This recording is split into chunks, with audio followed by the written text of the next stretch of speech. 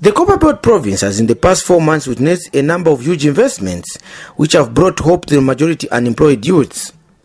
These projects are poised to provide thousands of jobs for the locals. And all this comes at a time when the price for Zambia's staple food is reducing. As for the district commissioners on the Copperbelt, these events are testimony of government's good policies.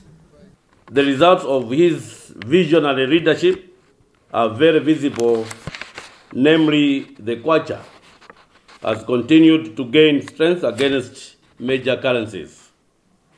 The prices of mealie meal is said to hit a record low because of the bumper harvest. The reduction in the price of mealie meal has brought good news to the border town of Chirabombwe, which suffers from smuggling. In the past months, 11 months, I was sleeping. But today I'm able to sleep because of no smuggling. The price has gone down. Yes. Actually, what is happening now in Chirabombwe? Mealie is coming back from the border to the main town. Where we've been given about 8 solar milling plants, which will be under the cooperatives.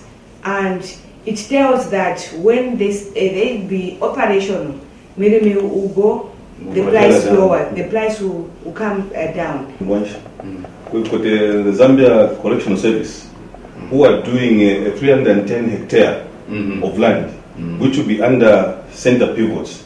So you can see that once this project comes to fruition, mealie meal prices will go actually further down than what is pertaining today. The Copperbelt is known for copper production, and leaders here are hopeful for a better tomorrow.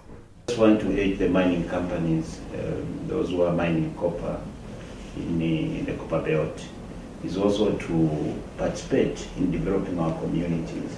Social responsibility. Corporate responsibility. The emeralds that we are mining from the Fwanyama, look, there's nothing that is coming in the Fwanyama in terms of a return to the district. So I think our focus should be how we now benefit from what is happening in a particular district. Government leaders on the Copperbelt are hopeful that measures being put in place will help create jobs and reduce poverty. Copperbelt-based district commissioners gave their views on the state of the economy during a recent consultative meeting in Kitwe. Paul Sharala, ZMBC News in Kitwe.